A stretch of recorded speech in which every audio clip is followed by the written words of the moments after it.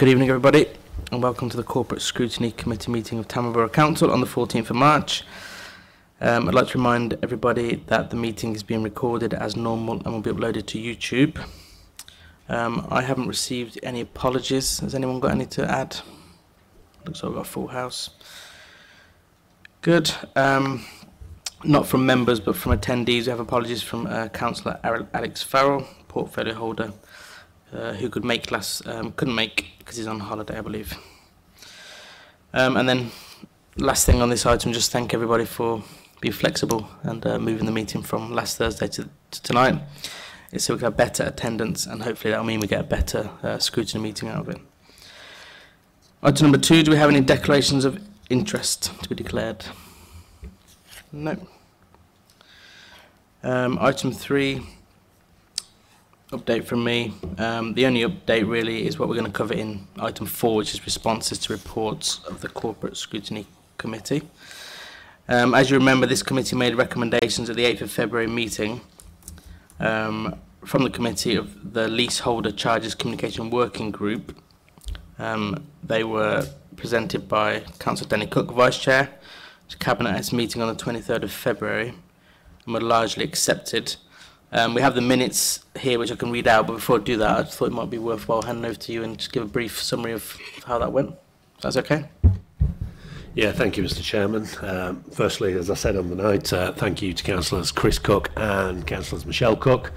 As you know, have been the real driving force behind this scrutiny item. I had the pleasure of presenting it to Cabinet due to my position as Vice Chair of this committee, but also thank you to Councillor Sherry People, Councillor John Apper and Councillor Sam Goodall. I thought it was, you know, all the years I'm on this council, it was a superb piece of scrutiny. It was well balanced, well thought out. We didn't rush anything, so really good piece of scrutiny, so thank you to everybody been involved. As you say, we presented to Cabinet. I think Cabinet in the main took on board the points we were making, understood the research we put in. Cabinet absolutely correctly have taken a few items away to research what's the possibilities, what are the risks to the council, what are the risks to legality. Absolutely correct. So we're waiting for some feedback on some of the items, but I think in the main it's been taken on the board that the council does have a little bit of learning to do from you know, how we treat leaseholders in certain aspects. Again, no officer or member at the council has broken any legality or any act of parliament. It's just learning on how we communicate. So we I think felt it was good feedback from the committee. With your permission, Mr. Chairman, I invite Chris or Michelle to comment, but I think in the main it was taken as positive and hope to see some improvements in that area. And again, I think it's just a good example of what happens when we sit down collectively together and actually tackle an issue that actually we can make strides forward. So yeah, thank you for that. Thank you very much. Would you like to add anything, Councillor Michelle Cook? Thanks. Yeah, just to add about the fact that Cabinet did say that they'd got a number of things that they wanted to refer back to scrutiny as well. So at some point it'd be good to see that sooner rather than later. Obviously we're coming up to the end of a year, and there's at least kind of Chris and myself that are both potentially not going to be here in May. So it'd be really good to kind of try and get that moving forward.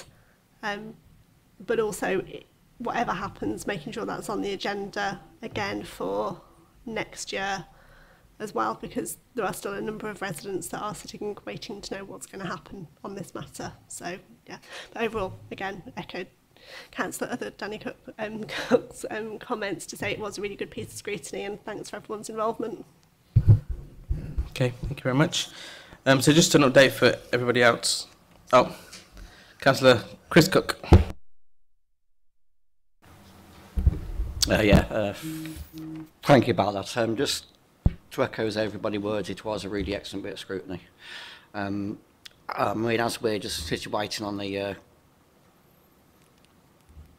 couple of bits back from Cabinet, etc., I've updated the residents. We've had communications after that as well, which I think Danny and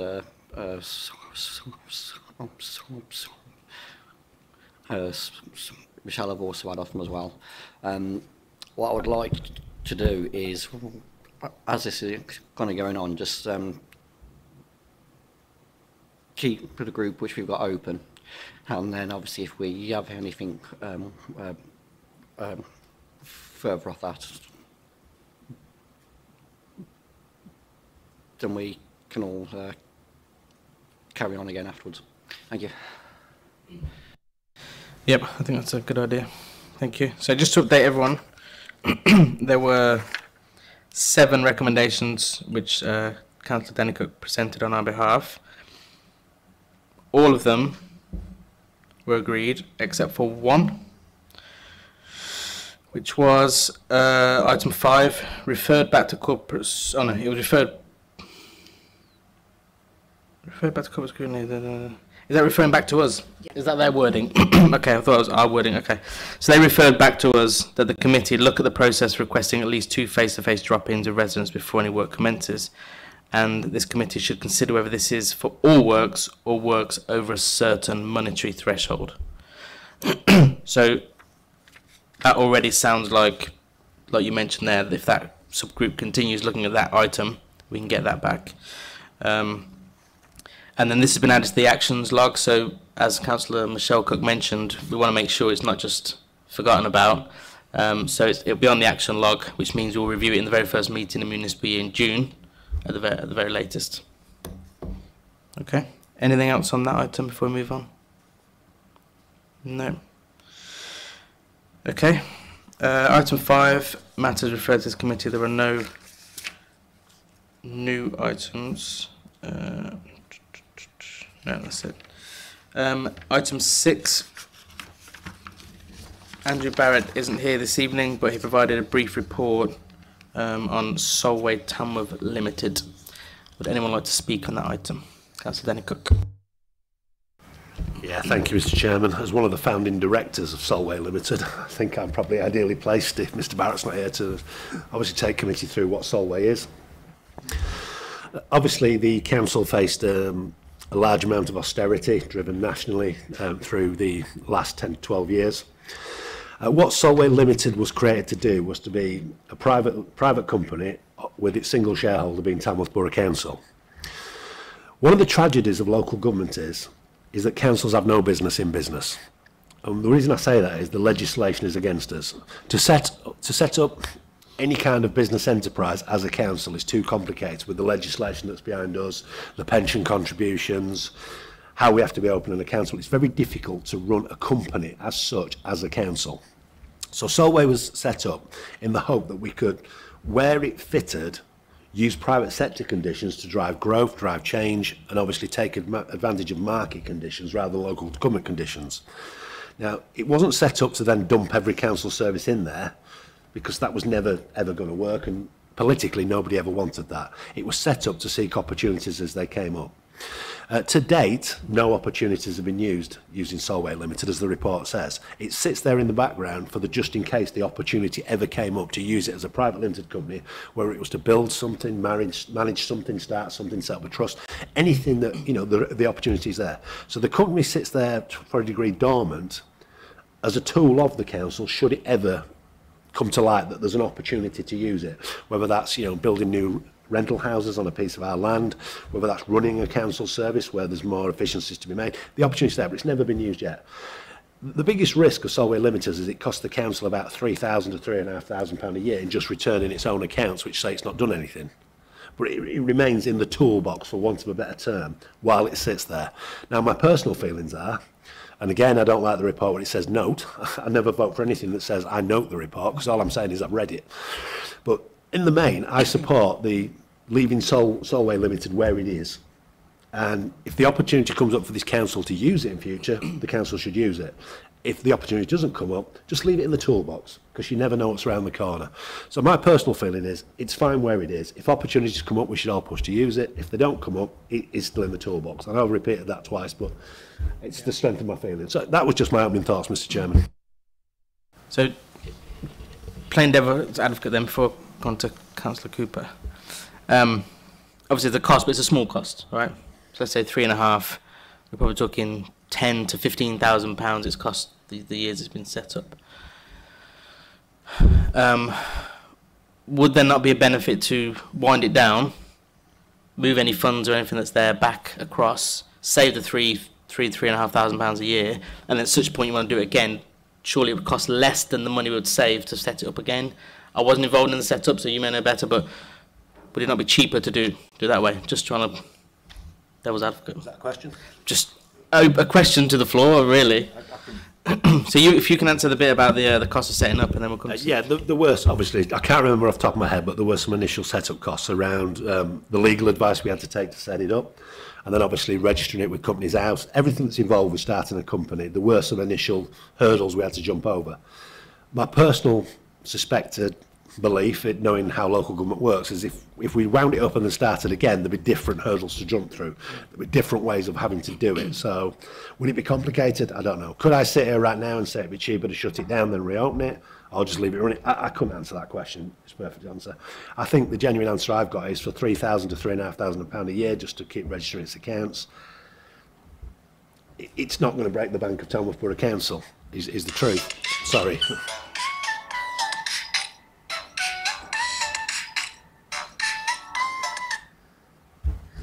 Sorry about that. I'll kill that in a second. Yeah, so to wind it up, I think it's personal belief again, and I'm open to listen to everybody's debate on this, but my personal feeling is it's not doing any harm where it is. It is a string on the belt. It is in the toolkit. Opportunities may come up. They haven't as of yet that we could truly stack up, but I think it is fine where it is. But yeah, it'd have to be a bigger question of an office, so I don't know if an officer has an answer that, would there be a significant saving versus resetting it up in future? My honest answer is I don't know. My personal feeling is it's doing no harm where it is. Yeah. Bring in Councillor Cooper. Thanks, Chair. Nice ringtone, by the way. I was expecting better of you, to be honest, for that, but there you go. Could anyone name that tune? I didn't. I meant the ringtone, not your inability to operate your own phone. Councillor Cook, it happens to us all at some point in time. However, get back to the business of Solway Firth. So, as some of you may know, I work in civil engineering, and we use some very expensive tools at times. We use sort of satellite navigation and surveying equipment. However, this is quite an expensive tool for a council to hold on its books. I think that the fact of the matter is that, if I'm reading this correctly, it hasn't done anything since 2016. It's cost us £3,000 a year. That might only be £3,000 a year, but it's a considerable amount of money since 2016 that we could have spent on something better. I'd like to move a recommendation that we wind up Solway Firth and get off the books and move on and make a bit of a saving of £3,000 a year. Yeah, thank you. Councillor People. Thanks, Chair. I'm just interested to know where this £3,000 comes from, because it's not in the report. So just wondered where that figure comes from. My understanding is that once a company's set up, it shouldn't be terribly expensive to keep it going, because providing that you comply with the requirements of Companies House, which you can do. I've been a company secretary, so, it's not particularly onerous. So I'm not quite sure where £3,000 comes from. So perhaps if somebody could help me with that. Danny Cook's whispering. Want to come in?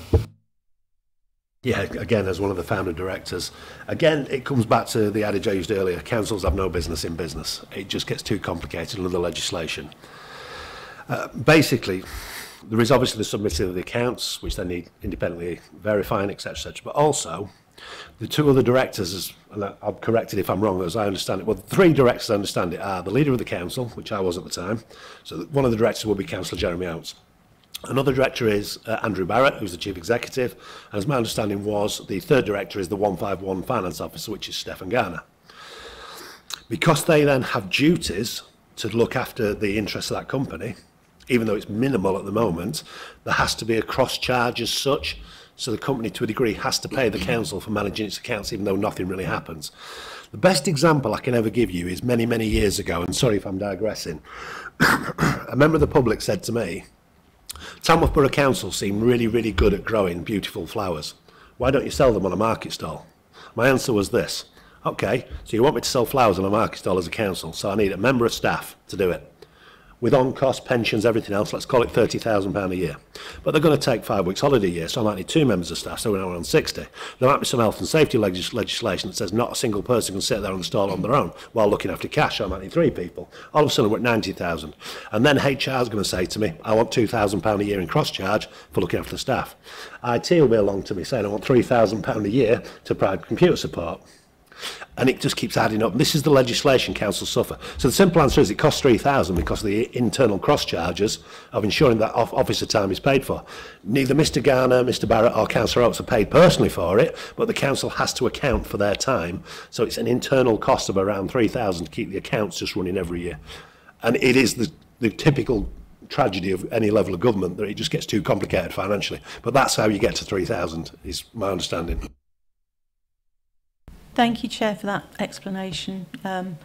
I challenge whether £3,000 is an appropriate sum for the cross-charge. That would be the question I'd be asking. Just for some added context from a personal point of view, I've got 2 other businesses which were set up for a reason that haven't got that reason yet. That cost me 2.7k a year for those 2 to do nothing as well, so that, with no cross charges. So just company's house fees and an accountant to do it. So 3,000 isn't that much compared to that. Councillor Cook was next. Chris Cook. Thank you, Mr Chair. The way I've literally looked at it, to that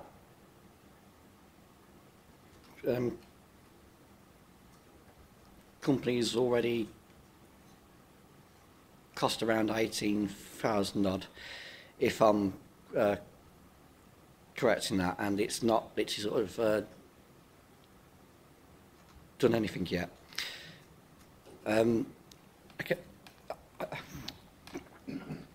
Okay.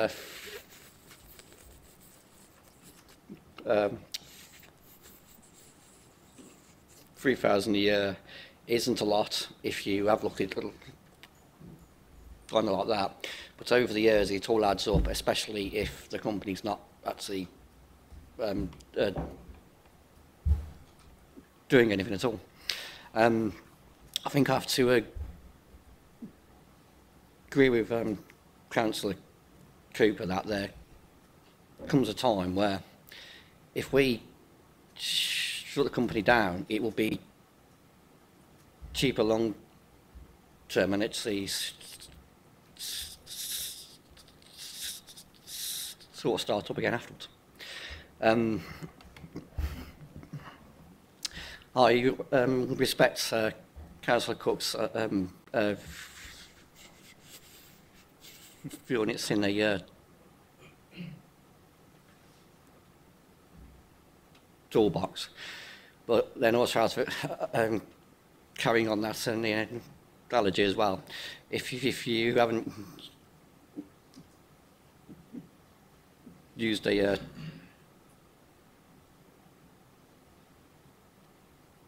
tool in an extremely long amount of time, are you actually needing it anyway? So I think I have to second motion which Councillor Cooper has offered out to us as well. Thank you. Okay, thank you, Councillor Cook. Councillor Goodall, you wanted to come in? Thanks, Chair. Unfortunately, Councillor Cook's just nicked my analogy, but I'll continue with it. I'm in favour of tools, and indeed a toolbox, and I think that's a fantastic thing to have in your garage. And if you're using a tool on a regular basis, it's kept clean and works perfectly. If you keep it for a long time, invariably it goes rusty and never does the job when you want to take it out. So, using that sort of analogy, I think the time has come when we perhaps make the recommendation to stop and start again if required. So I would support that motion to recommend to Cabinet. Thank you, Councillor Goodall. Councillor Samuel Smith, please. So yeah, I'd probably be leaning more towards winding it up, but surely the detail is in the numbers, in terms of costs. So, and also how likely it is to that it would need to be started up again. So how much it would be to start it up again. What's the likelihood? Whether we're going to get those answers, I don't know. But the other thing is, maybe the most important, is the public would probably view this as waste. So if anyone looked at this, so it might not seem like much, but it's still, you know, £3,000 a year. It's quite a lot of money to the average regular person who wouldn't be in a committee. Thank you, Councillor Smith. Councillor Michelle Cook. Thanks. I've got absolutely no, shall we say, vested interest at all in whether or not it stays or goes.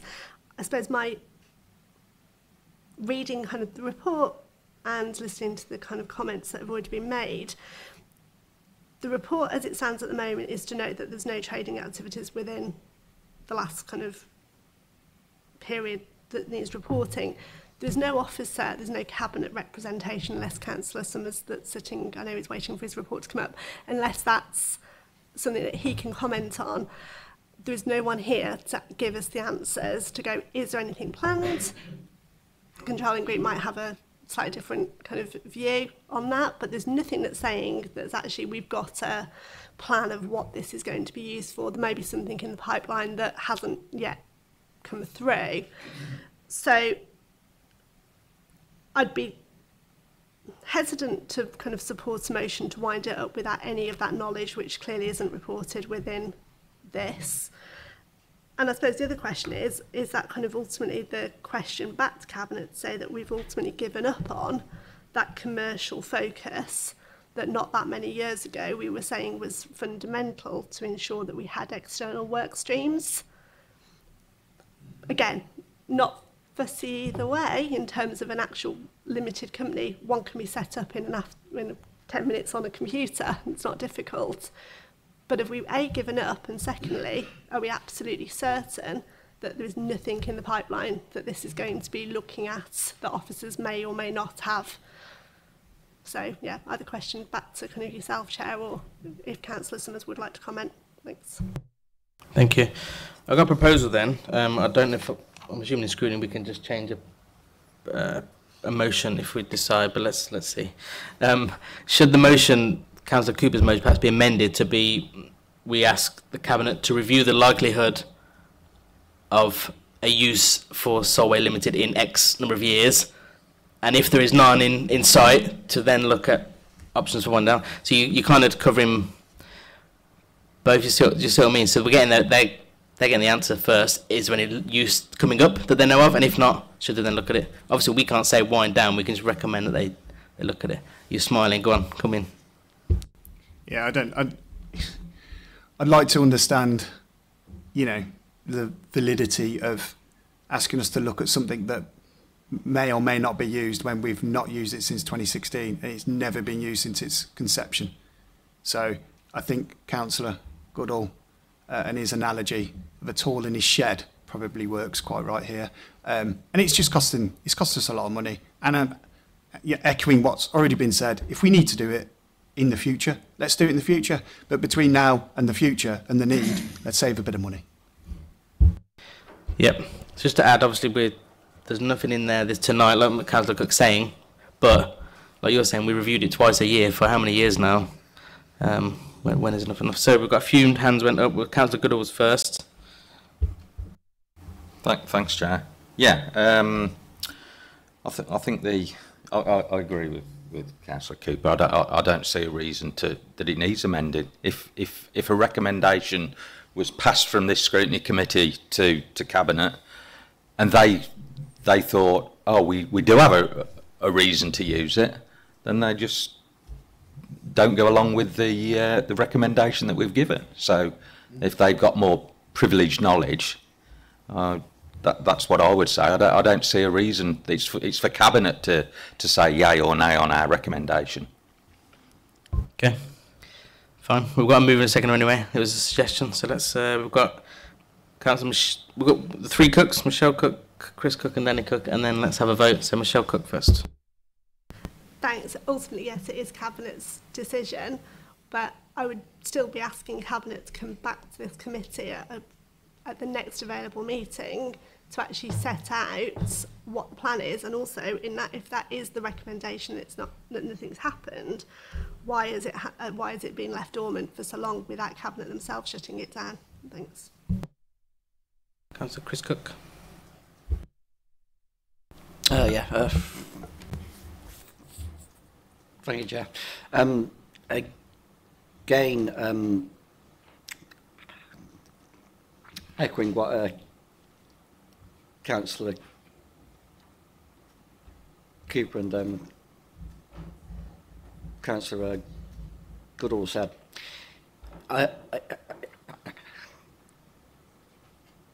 even if we stick this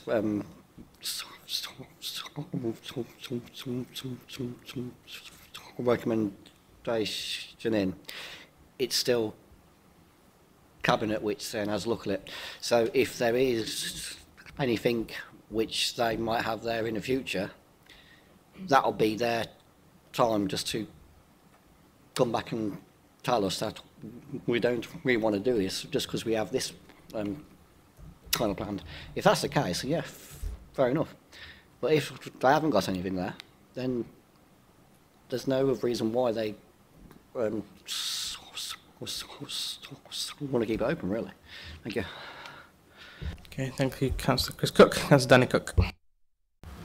Yeah, thank you, Mr. Chairman. Just to clarify, obviously I took some questions earlier because I have some background knowledge on the subject, but just to clarify, it's no skin off my nose where it stays open or closes. just to say it. I mean, if you vote to close it or vote to keep it, I'm not sure I particularly want to vote either way. It's exactly as what's been said. Cabinet will need to look at this in a bit more detail and understand it. But there's two sides of it from my personal opinion, which is I put myself back in my shoes as a historic Cabinet member, historic deputy leader, historic leader of this council. If you rocked up to me as leader of the Cabinet, as I was for many years, and said, please close down the company at £3,000 a year, my question would be why? I don't think we can give a sustainable answer at the minute because we're scrutinising something very blind at the minute. We don't know the fuller facts at the minute. So we're going to send a recommendation to Cabinet without the fuller facts, and that concerns me a little bit. But again, still no skin off my nose. The only thing I would genuinely say is, obviously I've 20 years experience as a councillor and a lot of experience in local government. There's one fundamental thing I know is capacity is everything in the council. And when you've got big projects in front of you, there is a tendency to allocate your officer resources and the resources you've got available in budgets of what's in front of you at the time. Whether it's Future High Streets Fund, whether it's Gungate, whether it was Tinkers Green and Kerrier rebuilding of the council houses, those things sometimes take priority. There was things that Solway were meant to do. We never got round to it because there was bigger things on our agenda at the time and we didn't have the officer the capacity to do it. We're currently facing massive budget shortfalls as a council. Well, every council is, to be fair, because of the world we're in post-Ukraine, post-pandemic. We know there's an £8 million hole over 5 years. We know that will grow as NNDR reviews continue. Fairer funding formula is fully kicked off. We know there are still problems in adult social care and that actually district councils will have to pick up some of the financial burden by the transfer of NNDR. We know these things are coming down the line. This is a tool where we can take an opportunity of private sector conditions. Now, call me right-wing if you wish, but sometimes taking some opportunity in private sector conditions can actually drive savings. This council is going to need fundamental savings over coming years. Let's be careful what we shut down that we might need.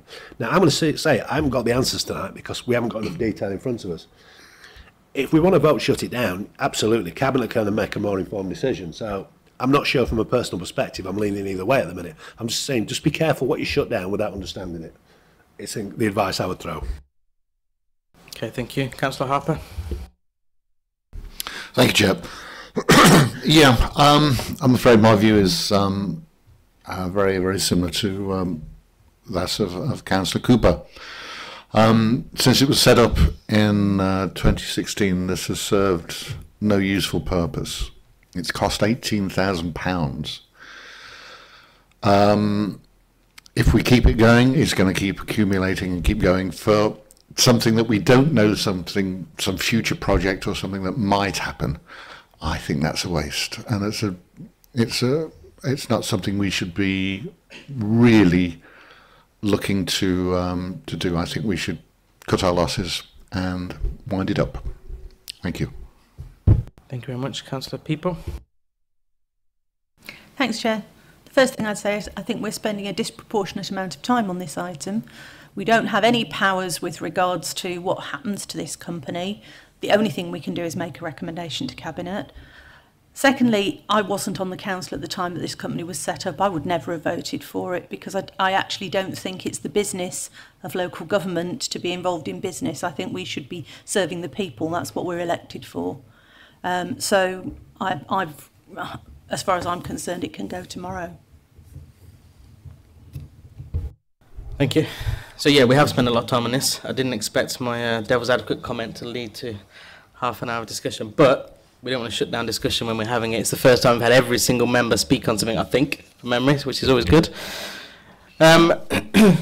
So I can see both sides, right? You could say we spent £18,000 already, so you may as well carry on, right? You've already spent that, you might, or when do you cut your losses? But like you say, it's not up to us. We can only recommend. So we've had a mover and a seconder. Did we get the motion, the recommendation? Move the recommendation to wind up Solway Trading. What you said. But would it not be for Cabinet to look at options, you know, rather than we can't mandate it? I think Councillor Goodall made quite an eloquent point in saying that Cabinet will make that decision anyway, won't they? Based off the recommendation, they will be exploring that decision anyway. So, okay. We've had a mover and a seconder. We've spoken lots on it. Let's go to a vote then. All those in favour of putting that recommendation to Cabinet?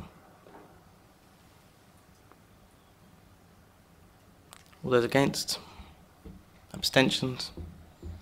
Okay, that's carried. Thank you very much.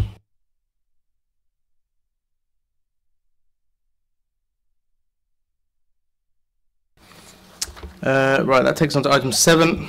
Assure project update. We have the portfolio holder, Councillor Martin Summers, and Head of Technology, Gareth Jordan, and Head of Environmental Health, Wendy Smith. Yep, on the end, are here to go through the report. So, who's going to lead on that? Who are we handing over to?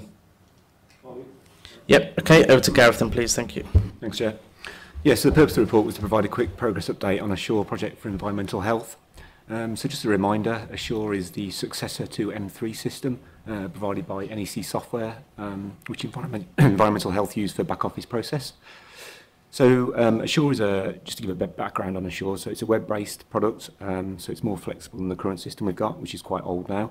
It's been modernised for a more feature-rich experience for the users, so better meets our needs.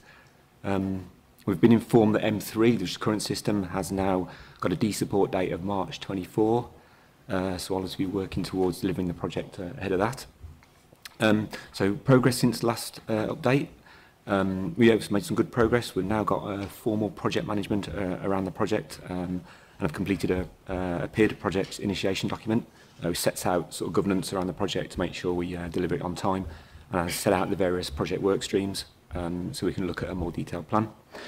In terms of sort of practical progress, Environmental Health team have attended a Assure document production training. So this is basically to get all of the templates that are in the old system over to the new system. So this is quite important steps, like a prerequisite to anything else happening. I've also started to look at the existing templates in M3, the old system, to make sure we're not moving stuff that's not required into the new system, so cut down sort of transition time and the amount of effort involved. They've also attended a demonstration that NEC did of their public-facing portal to provide sort of self-service to the public for environmental health processes. So still a bit more work to do on that to understand what the best option for us going forward, but I think we're keen on pushing more of the environmental health processes to self-service to sort of reduce demand on the team. Then moving on, we've had the Assure test system upgraded, so now in a position to start actual work on the migration and testing. So I think the resources is going to be a challenge in this, given the team is sort of stretched at the moment, and I think it'll be the main risk for the project. So NEC have provided us a costed support package, which basically delivers the project with our assistance, but mainly driven by them. Obviously, there's a cost associated to that, so we're looking at funding options for that. And also, Wendy has looked at business case for back office cover for staff that are going to be involved in the transition process. It's important we have experienced officers doing the transition, so it's better to backfill them rather than having project resources brought in. So Yeah, so in terms of next steps, we're going to look at the project work streams in more detail and develop a project plan so we can make sure we're going to deliver it on time before that end of support notice in March 24. We need to agree resources, get the business case for new resource signed off, and understand what level of support we're going to get from the application supplier NEC, whether that's a full costed support package or we just do a sort of combination of both. And then decisions need to be made on the self-service side, so which option we go with in terms of providing that self-service function to our customers. And then basically continue with the sort of data cleanse of the old system to make sure we're not moving stuff that's not required into the new one, so to cut down effort involved in the project. So, thanks. Okay, thank you very much. Do we have any questions from the floor? Councillor Danny Cook. Yeah, thank you, Mr. Chairman. Probably take it on the chin that it's probably my fault this item's here. Obviously, we read some scary stuff in the quarterly performance report over the last year about the assurance system. As rightly said, our historic system for planning and licensing, M3, is coming to an end.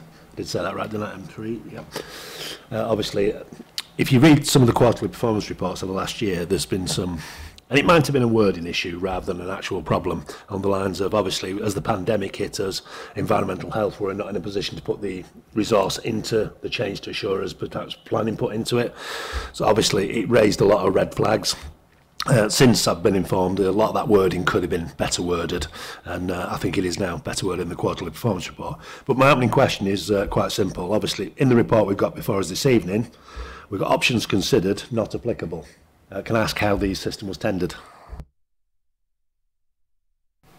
Yeah, we looked at what was best value for the council, to be honest. We already run the M3 system, so the transition process from M3 to Assure is a lot less in terms of resource and cost, rather than going out and looking at the wider sort of market for an alternative. Yeah, so it came down to really sort of level of resource. Was the current system sort of fit for purpose in terms of what functionality it gave? And the answer was yes, and we looked at Assure, and the answer was also yes for that. So yeah, so I think it was a budget, resource, and sort of whether the system was fit for purpose decision. So. Yeah, come back in. So obviously, under the council's value for money policies, we are required to tender for new software. Obviously, if we'd made a decision not to tender for new software and we chose this particular software instead, which I think is what you were going for, obviously we have bypassed the council's value for money process, which therefore there must have been a recommendation to Cabinet at some point to bypass financial regulations within the council. When did that happen? Yeah, I believe there was some discussion with the finance director around options for bypassing the procurement process, and we believe that this presented best value for money for the council rather than going out to a procurement process. Obviously, Gareth, a lot of respect for you, sir. But just asking the question as a good scrutiny man should. And I don't doubt what you're saying, but obviously got to scrutinise, which is, if we haven't been out to the market, how do we fundamentally know this is the best value for money or this is the best system for us? And we know it's not always about money when you tender. There is the other side of it, which is usability, what's the service levels, how quick would they respond if the system... There's several ways you set out a tender and each gets a scoring. If we've not done the tender process, how do we know this is best value for money is my question. Yeah, I think we did some due diligence around what else is on the market and how much that would likely cost and what the impact would be on the council in terms of resource and upskilling the staff to learn new systems and the transition process, moving all of our data and processes from one system to another. And I think the outcome was that we felt that Assure was the best route. Thank you. Thank you very much. Councillor Samuel Smith. So, yeah, so this is on security. Don't know if you can answer this, but what's the security setup? How confident you are, certainly during the transition and post-transition, are you with the threat of external intrusions? Yeah, I mean, the transition process primarily will focus on the internal system rather than like anything that's public-facing.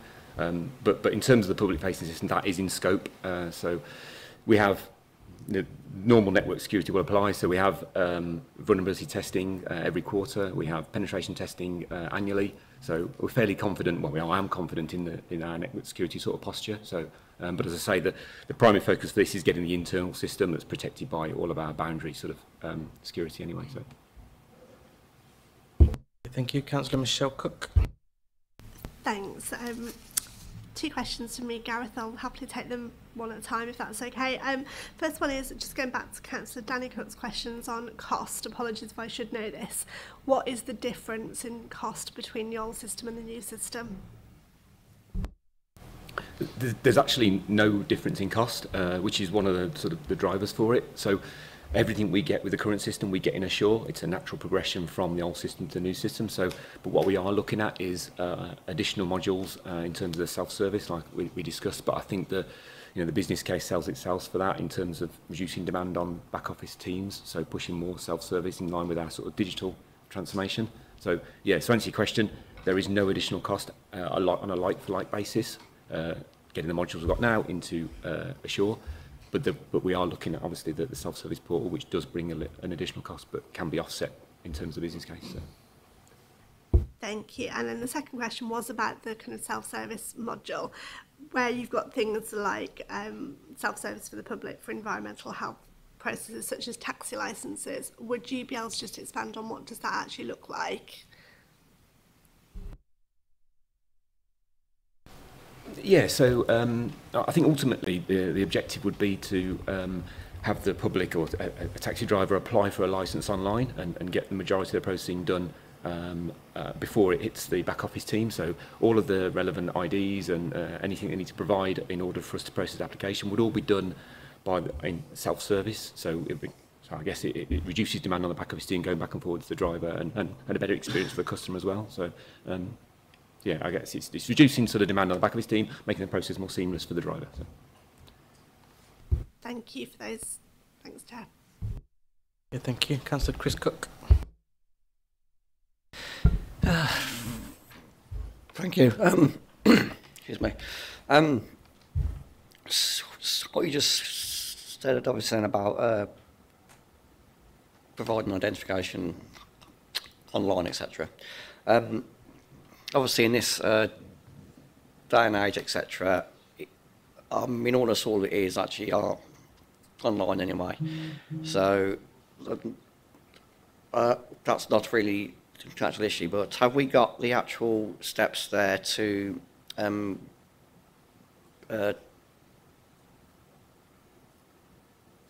minimise the risk of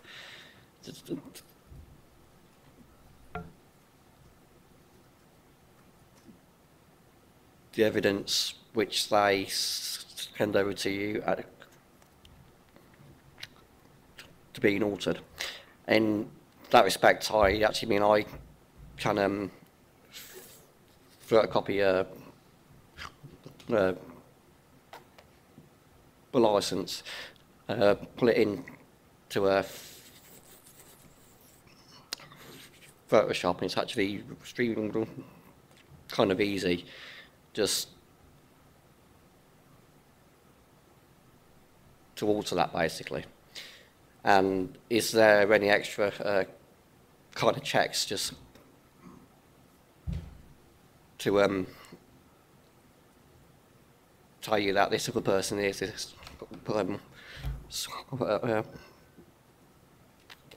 who they actually are? Thank you. Good question, thanks. There'll be some validation around the process. Wendy might be able to expand on that. Yeah, I mean, at the moment, what actually happens, and one of the issues why we want the self-service portal, is that it can result in a taxi driver having to send up to about 10 emails with separate pieces of identification, I think largely because of how much we're allowed to allow in. So customer services end up with a number of different emails and a bit of confusion initially as to which driver's which, whereas if it's self-portal, there'll be questions where they have to have all their identification, everything ready for them to upload. It won't allow them to go further and submit their application until all of that is done in one go. What we do is we always verify that as well. So at the moment, even though those emails are coming through, customer services then make an appointment with the individual to come in and to show those original documents. So that's the check and balance, and that would continue. It's just that obviously from a customer service point of view and then the back office point of view, it would streamline the process significantly with the portal. Thank you very much. Any other questions or comments? No. Well, thank you to the three of you for attending. You're welcome to stay for the social housing bill and the annual report, but if you don't want to, then we understand. Thank you very much. Thank you. That takes on to item number 8, social housing regulation bill draft improvement plan. Dan is rubbing his hands already. So we have, apologies from Councillor Alex Farrell, but we have Tina Mustafa here. We previously considered this before Christmas. We had a presentation from Tina and from the consultant. Following that meeting, it was agreed that this committee would like another opportunity to consider the draft improvement plan when there's more meat on the bones before Cabinet received it in April. That's been circulated with this group, and this is that opportunity now tonight before Cabinet. So over to you, please. Thank you, Chair. On behalf of the portfolio holder then for Homelessness Prevention and Social Housing, Councillor Alex Farrell, we have been working on this some time. So just by way of context, we have been preparing for the Social Housing Regulation Bill, which is set to receive Royal Assent later this year for some time now, for the last 18 months, 2 years, and there's been ongoing dialogue through Cabinet reports, through the Homelessness Prevention and Social Housing Subcommittee, and indeed, as you're aware, at the last corporate scrutiny on the 17th of November, where we co-presented the self-assessment against those new requirements, and at that stage, and still remains the case, quite a strategic framework of the necessary improvements to ensure compliance. So what I will say is that the proposed legislation fundamentally shifts the way council housing is regulated going forward, and if you recall last time we set out that it does move us back into an inspection framework. So certainly from this April, and the government only released this yesterday, there'll be a requirement to upload tenant satisfaction measures through the portal that will allow the government and the regulator to benchmark landlord performance across a range of key performance indicators such as repairs, complaints, antisocial behaviour, etc. At the end of this year, so from 2024, they will then use that data along with other risk management information to prepare a 4-year inspection cycle that they have at the moment said will be risk-based. So obviously all the discussions with the regulator so far have been to prepare for that, and the legislation is making its way through the parliamentary processes. You may or may not have seen, but there's been various amendments to that as a result of that committee stages and discussion, not least the government issuing a reshaping of consumer regulation guidance document, as well as a professionalisation amendment to the bill, which will require all council housing managers and housing executives who are involved in the management of stock to be professionally qualified, and they're going to start a consultation on that across the summer in terms of what the transitional plan is going to look like for that. So really about driving up standards in terms of the management of council housing. So the improvement plan that you've already seen does 2 things. It deals with an assessment of the baseline, if you like, in terms of what the current requirements are. So we have 4 consumer standards that we're obliged to meet. The home standard covers everything to do with repairs, for want of a better word, and the health and safety of our stock management.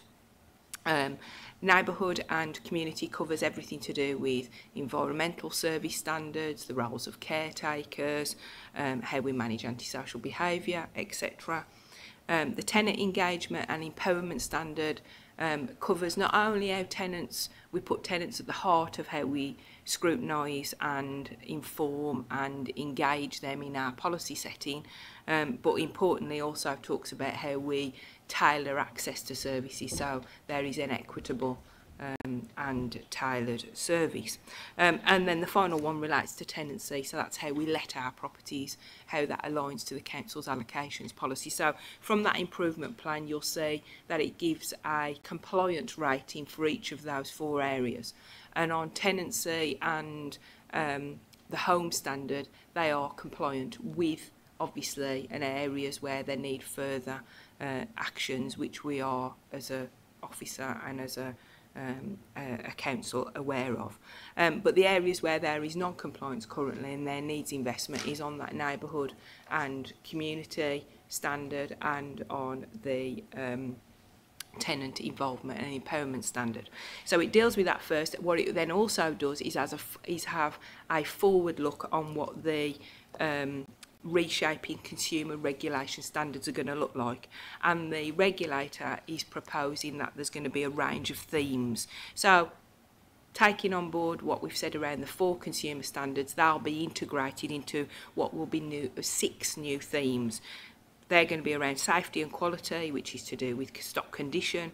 They're going to be around neighbourhoods and in terms of people being satisfied where they live in terms of that overall well-being. There's going to be a new theme around transparency. So there's going to be an expectation that through the council's governance structure and through the officers, there are accountable and designated either scrutiny, cabinet members or officers who have got that lead responsibility for its housing service. There will be a theme around engagement, so really demonstrating that tenants are at the heart of decision making, which has been part of the council's approach to making the homelessness prevention and social housing subcommittee constituted and co-opting tenant representatives onto that. And for those of you who are part of that, you will have heard those discussions. And then also there's those themes around tenancy and around professionalisation to really drive up standards. So, you know, I think the government have made no secret around their concerns around how repairs in terms of damp and mould are addressed, and it's making sure that those things don't happen going forward. So that improvement plan also has that forward look. So it also gives us an assessment of where we need to be on that journey, and if we were inspected, what would be the likely outcome by the regulator. So the report proposed to Cabinet on the 6th of April is going to deal with 4 things really. One, it will set out that regulatory requirement. We already built into the Cabinet report back in November a policy change recommending that we need resources and capacity within the team, because this is significant and additional work to what we've been doing. That was approved through the council's budget setting process. So there's a report going to our executive leadership team setting out the options of how we build that capacity and that team. So it will be about having an overall coordination. So similar to like we've done with recovery and reset, we expect there to be key work streams and projects within it that we can then be accountable to the relevant scrutiny committee. It will also have the improvement plan, and what we intend to do with the improvement plan is, depending on the subject area, suggest that that aligns itself to the relevant committee for detailed scrutiny. So, for example, the home standard, which is largely about property, condition, etc., might be better at home in terms of infrastructure, safety and growth, whereas the well-being aspects might be via health and wellbeing scrutiny, etc. So that's going to be worked through as a proposal for Cabinet colleagues. But also to Cabinet, it will also agree the tenant satisfaction measures data submission from the 1st of April onwards, and there'll be a requirement that comes to corporate scrutiny as part of that quarterly performance pack, so that you can interrogate that, because one of the requirements from the regulator is boards, cabinets, scrutiny committees, you know, are influencing and shaping that agenda and are challenging those things, so nobody can say they didn't know. So obviously that's where we are. There's 2 key pieces of work to do before we can get into a level of the detail that I know that we were keen to do last time in terms of the improvement plan. One, that is to get the resources and the team around it to build capacity so we can start to do that. But the second thing then is to map out where those different work streams fit in terms of the relevant scrutiny committees, because it's too big a job for just one committee to do. So I'm happy to take questions, Chair, but obviously there's a lot of detail already in the public domain. There was a lot of the information provided to the last Homelessness Prevention and Social Housing Subcommittee. We also asked to be circulated. So, you know, it is a dynamic picture. The government are issuing various updates and guidance almost weekly now as we prepare for April. So happy to take any questions in terms of what maybe is concerning you. Thank you, Chair. Thank you, Tina. I think we'd all agree it's a welcome change from the government, and good to see Tamworth Borough Council is well progressed with it. Councillor Chris Cook was first. Thank you, Mr. Chair. All in all, as a sort of draft report, it actually looks really well. I mean, obviously there's a few highlighted bits in there which I'm kind of guessing that will be rectified as it kind of goes on. The question I've got is, there comes a time in every councillor's of a life where they actually may ask a question which sounds really stupid, but we always ask it anyway. I think this might actually be one of the times. I'm just having a look on page 9 and that, and it, kind of again, I completely understand what the kind of process is, where this actually might go. Now, the stupid bit is, why are the last two columns empty? The only reason I ask that is because obviously the whole text is colour coded, etc., which means it's literally I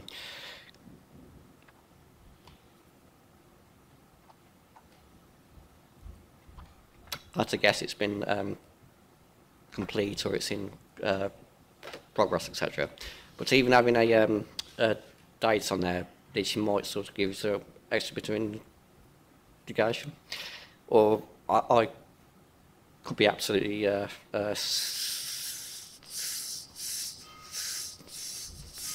silly on this anyway. Thank you. Thank you, Councillor Cook.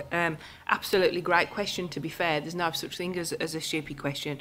I think the colour coding in terms of the RAG rating, if you like, red, amber and green, was to recognise what was the most priority. So arguably, if it was red, it had got to be done first, because that meant we were non-compliant in that particular area. And to answer your question why those two last columns are empty, it's for two reasons really. One is we're waiting final guidance from the regulator on the timescales involved, because what they're suggesting is that we will need to have compliance by the time we're inspected.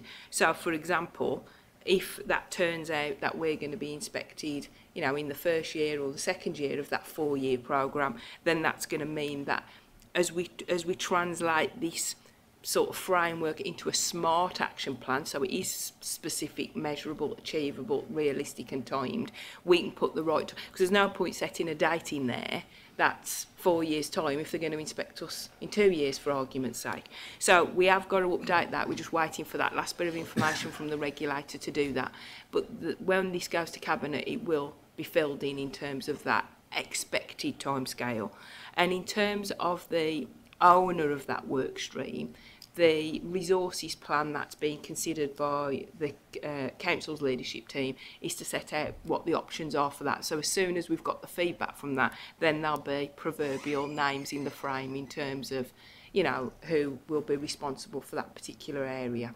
I mean, we fully expect that depending on what it is, if Cabinet do support proposals to have various scrutiny committees supporting different themes within the new social housing regulation bill, then those named officers would go to the relevant scrutiny committees to account for those actions that are outstanding that you can see in the different colours. That's the plan. So in fairness, you know, we are where we are with it, and I think this is the start of that process. It's the completion of phase 1 in terms of understanding what we've got to do, but it's the start of the process in terms of delivering the what.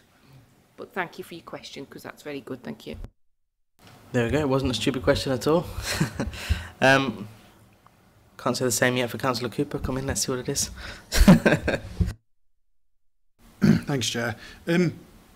No, I don't think it was a stupid question, because I'm going to expand on it somewhat. I think I'm finding it very hard to make sense of this document. I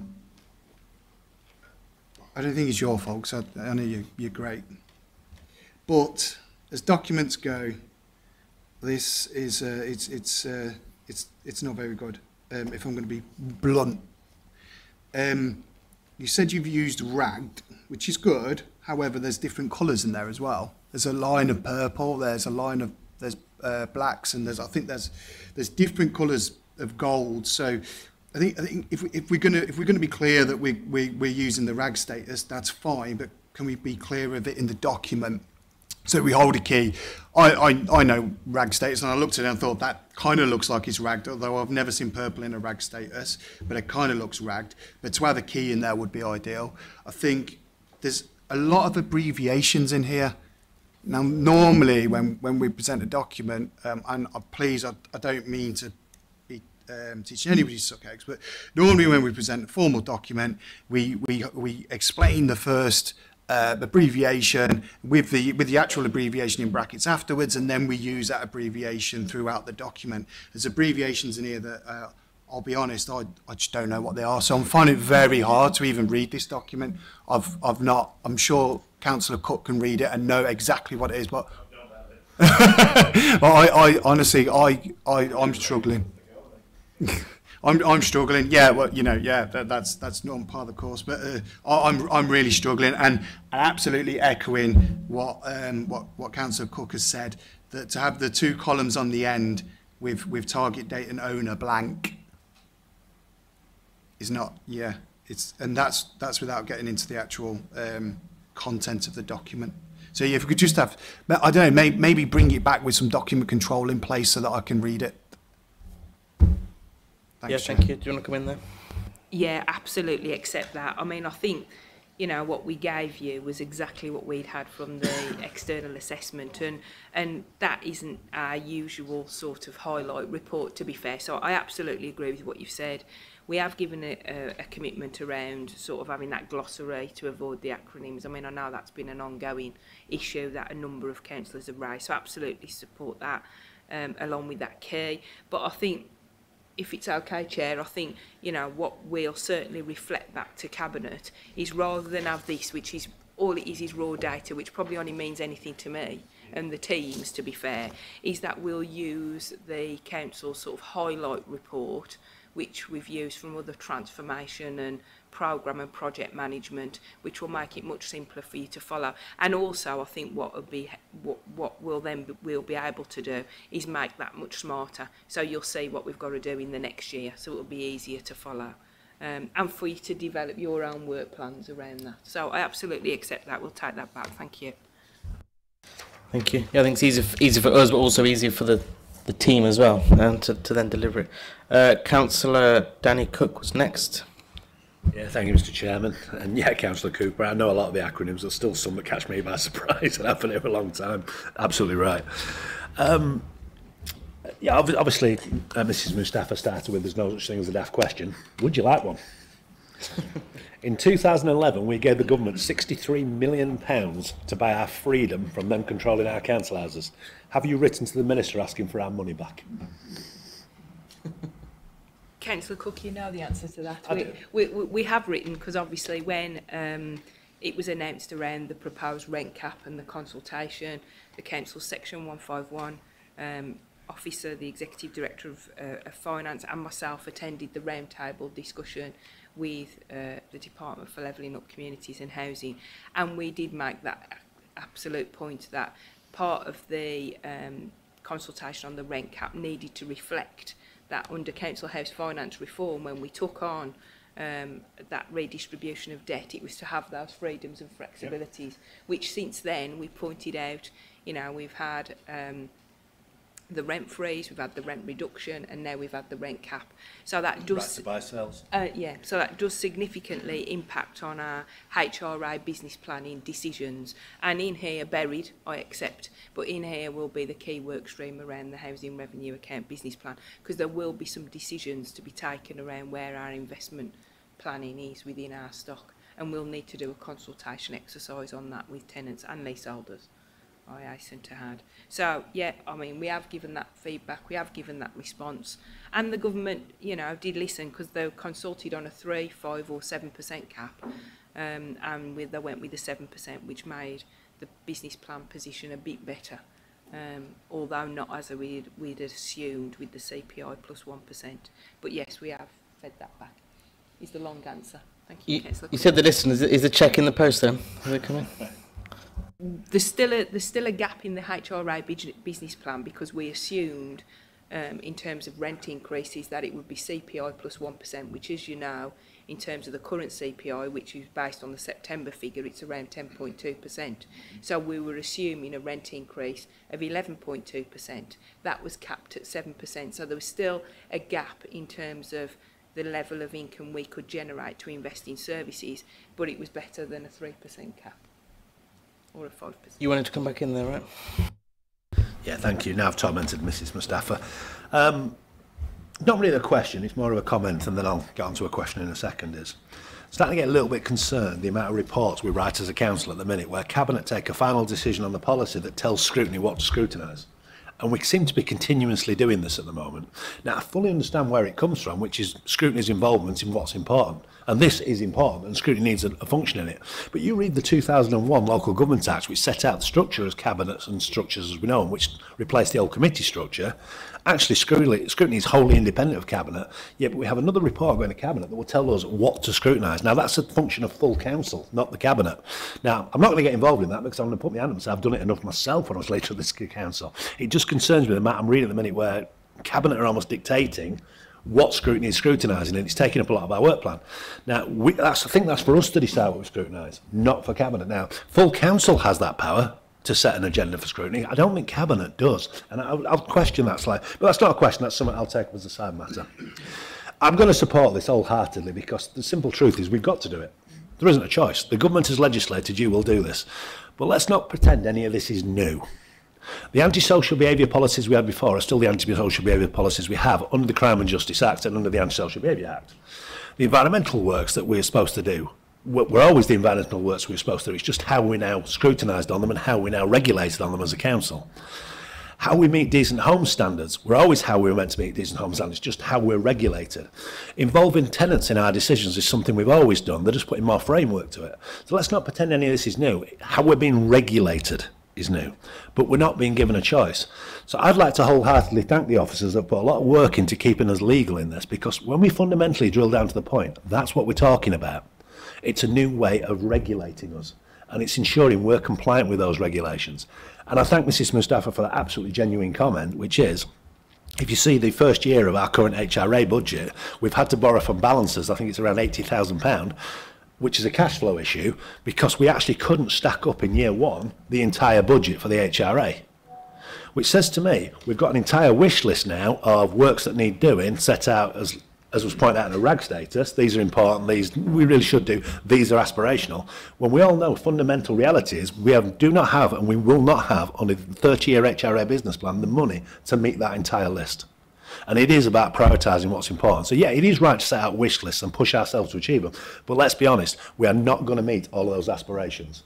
This is about how we're regulated.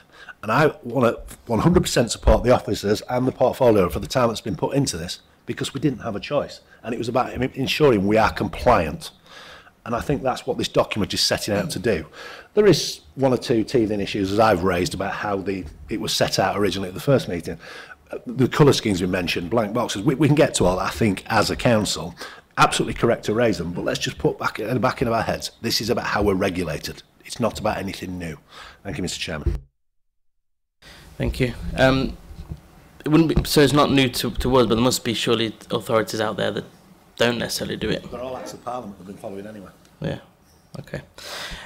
Just on the scrutiny point, we look at the forward plan every scrutiny committee meeting as well and pull items in. So, you know, I would say that the vast majority is definitely items that we've put on there ourselves. But I do get your point. If it was all coming that way, fine. But I think we genuinely took a look. Councillor, you waited a long time. Councillor People, you next. Thank you. I still can't find the question in Councillor Cook's last question, but never mind. Do you agree with me? Yeah, I think it was. Actually, my comments were similar to those of Councillor Cooper. I do recognise all the work that's gone into this, and I know it's going to be a huge amount of work going forward. But this is a document in the public domain, so it would be really helpful if it was a little bit more user-friendly. And can I just suggest on that note, within each of the boxes, could we have either differentiated cells or bullet points so that we can see each point more clearly? And also, I noticed that with some of the text, there seemed to be a comment that had been added, and I wonder whether that needs to go into a different column with, you know, notes or progress or whatever. But definitely the points about having a key and making sure that the abbreviations are explained. You know, that's a pet hate of mine, don't you? But I think we should, I mean, I completely agree that it's something we have to do. But I think it's a good thing. You know, it's only fair on our tenants that we offer them a good service that we are accountable for, which is what we've always done and will continue to do. But it's now, you know, a public requirement that we do. Thank you. Thank you, Councillor People. Did you want to come in there? I'd just like to, you know, sort of support what Councillor People is saying and what Councillor Cook has said also, that it is a legal requirement. There'll be all sorts of reputational risks if we were to be seen to be non-compliant, along with, you know, ultimately, it's always a staged intervention, isn't it? But ultimately, the naming and shaming, the fines, management, government intervention could be the far end of the spectrum, so which we would want to avoid. But absolutely, I think I take the points that it's about the resources now to take that detail and put it into a usable and smart plan that we can consult with tenants on as well.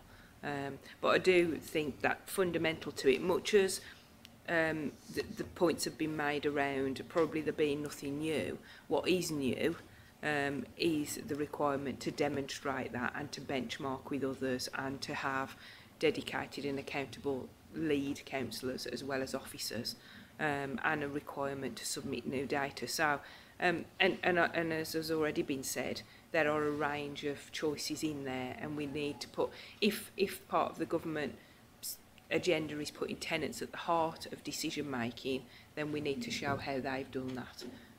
Tenants and leaseholders, of course. So yeah, I'll take on board what you said, and you know, we'll continue the journey together, won't we? Thank you. Thank you, Councillor Smith. Yeah, just to follow on from what Councillor Cooper and Councillor Peoples were saying. Sorry to bang on about it. I know it's not just about me, but on the referring to the tag colours. Yeah, I mean, I'm colourblind, so I can't actually tell the difference between any of them, to be honest. So yeah, just basically to say, I was looking online actually, there's ways to accommodate and make little small changes, not going to take much time, that you can actually differentiate between them, just common sense sort of stuff. So just something to bear in mind, that's all. So just on that, it helps if you just put capital G, capital A or capital R in the box, if for colourblind people, it makes it really obvious then. But, do you want to come in there, or we're good to go? Just to say that's a very valid point, Councillor, and I think as part of the update we will do that community impact assessment in terms of that equality review to make sure that that information is accessible. So yeah, take that on board. Thank you. Thank you very much. Councillor Goodall. Thank you, Chair. I think my points were just to retort some of the Councillor Cook's scrutiny sort of comments, but I think the conversation has moved on. All right, thank you. Do we have any other comments or questions for Tina while she's here? Just a recommendation that the committee thank the officers for their diligence in this matter. Yep, seconded by Councillor Goodall. I think that's a no-brainer. All those in favour? Yep, that's carried. Thank you very much. And thank you for attending as well. Thank you. Again, you're welcome to stay for the draft annual report if you like. It's all nicely colour-coded in our one. Item 9, draft annual report of the Corporate Scrutiny Committee. This is the annual report you have been used to seeing each year. We normally receive it in the last meeting. It will be updated following the meeting tonight and the discussions we've had and attendance details, etc., and any recommendations. The plan is then that this report, together with other scrutiny reports, will go to the first available full council in the new municipal year. So you've had a chance to look at it. Does anybody have any comments? And if not, you're happy for me to submit it as it is. Councillor Goodall. I like the new format. Do you know, I was going to say the exact same thing. Historically, we used to scrutiny reports where it's just basic text, isn't it? And that's no judgment for previous chairman, because there was some very well written. But you know, this format, it engages you and brings you in, doesn't it? It's really, really good. So I'd like to take all the credit for that, but it wasn't me at all. So there's a recommendation in the report that this committee is requested to consider and comment on the draft annual report, an introductory report, and thereafter endorse the draft annual report following agreement for submission to full council, following any final amendments and updates to the March 2023 meeting. Happy to move, Mr. Chairman. Thank you very much. Do I have a seconder? Councillor Harper beat you there, I think. Photo finished, but Councillor Harper seconded. All those in favour? Yep, thank you very much. And on that item, before we move on, just thank you everybody for the input this year. It's been another good year of scrutiny. It's the third year in a row where somebody has mentioned an item, at least an item in the year has been the best piece of scrutiny for years. So we're doing a good job if it keeps happening, I think. And that's, I believe that because we have a mixed group in here and we let things flow freely. So I think that's been a positive again. Item 10, working group updates. We've already touched on earlier the leaseholder charges. I'm assuming there's nothing you want to add? No. 11, forward plan. Is there anything from the forward plan you'd like to add to the work plan that's not already on there?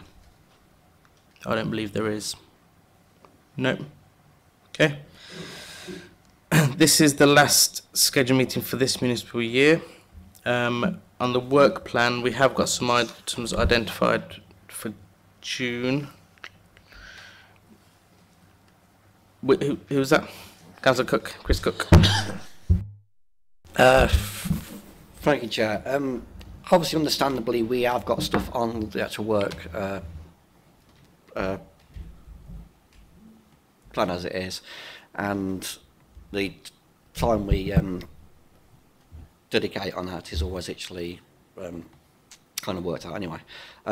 If possible, though, I do have one request. Obviously, it's not extremely urgent, but if we can stick it on the actual work kind of plan for scrutiny and that, then I think it would be kind of beneficial. So as the background to this, there's there's been an increase of issues over Tamworth with the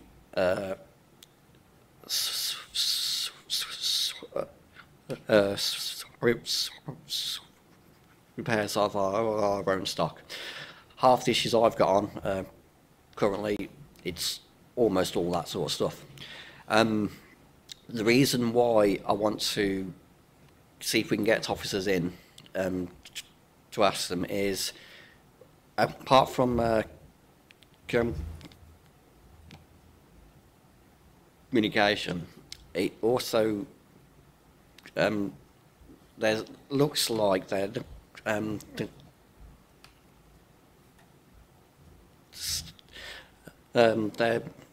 a possibility that our contractors are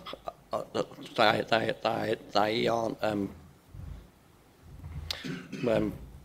performing to the standard which we should expect of them.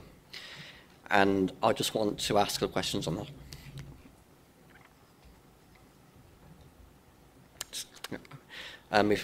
If that's all right, then if we can just have a look at it, etc., if we can do.